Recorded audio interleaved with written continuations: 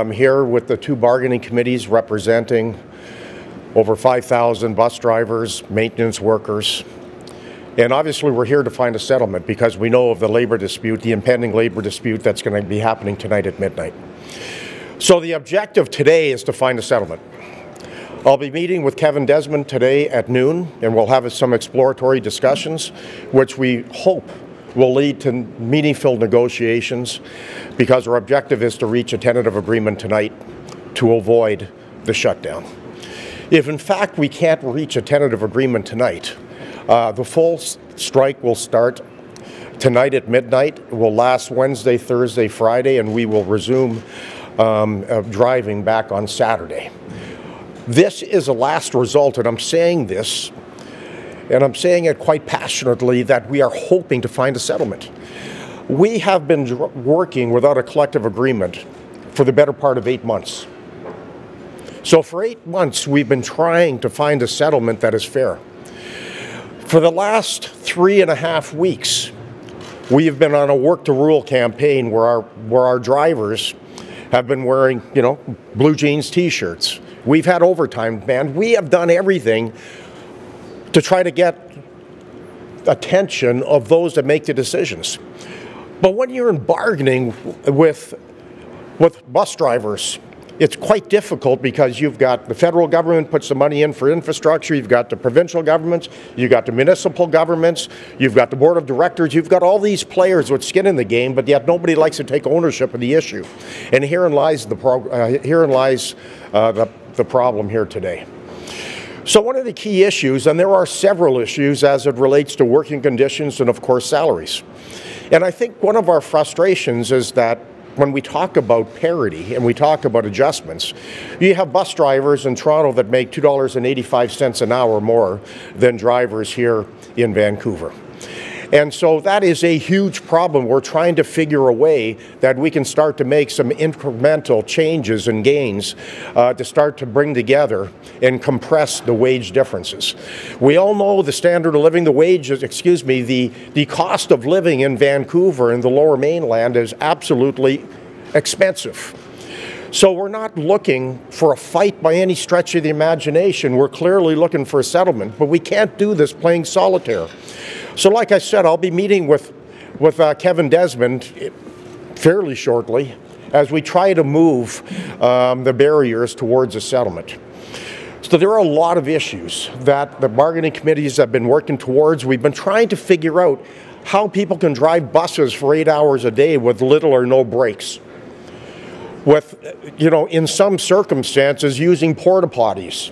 In some circumstances, when we're stopped at terminus, even though the times that are used to check the bus to see if people have left any items on the bus, somehow it's credited towards our break times, which makes no sense.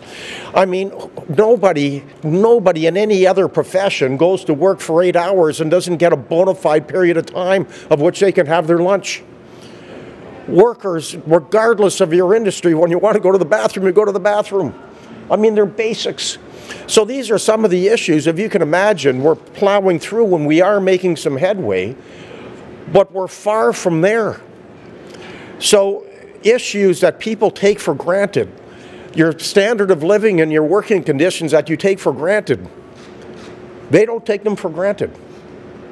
So we need to fix these things, and we need to fix them today, because our bus drivers and frankly the riders should know that their bus driver has proper brakes, are feeling good, So this is really about the safety of our drivers as well, and we're absolutely concerned about that. So we have all day today, and like I said, I'm here to settle, I'm not here to fight, because anybody can fight, so it's really about finding a collective agreement that everyone can live with. And with that, does anyone have any questions for me today? Yes. What are you going to be saying to him before the meeting starts? Do you think you could avert this? Well, there's no question this can be avoided. I mean, we need to find out how we're going to compress the gap. We need to nail down some of those working conditions that I was talking. This isn't very complicated, and we have all day. We have till midnight.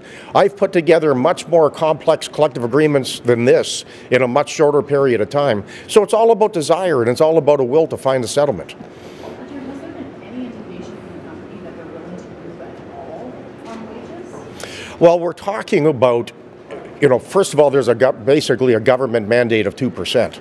But the question becomes is how do we get adjustments in place that start to compress the gap between drivers in the lower mainland and, of course, drivers in Toronto.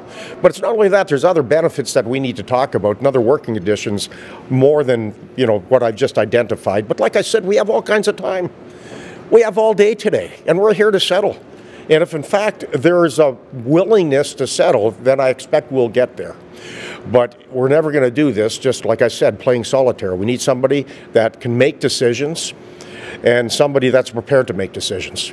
Because if you take a look at the board right now of TransLink, I mean, you have a board with a lot of people who, frankly, should be the ones entrusted to make the decisions and are taking a hands-off approach. So the fact that Mr. Desmond came forward and started to take more of a public role means that at least people are starting to understand that what's going to happen tonight at midnight is real. This isn't a bluff. So this is about finding a settlement, and that's why we're here today.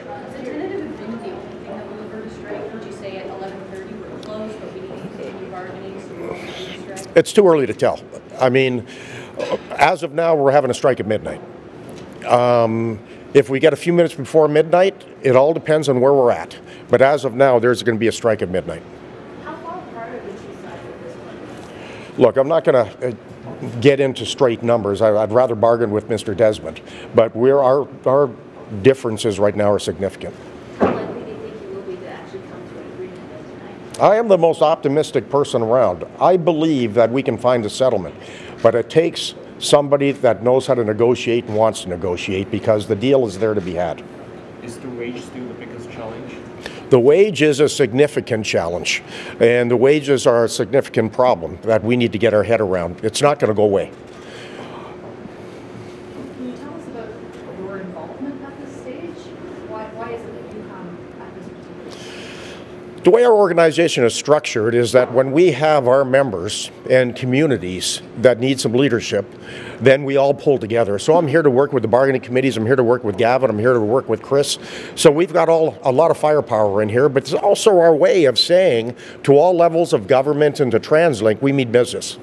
So I'm here to pass on a message that we want to settle.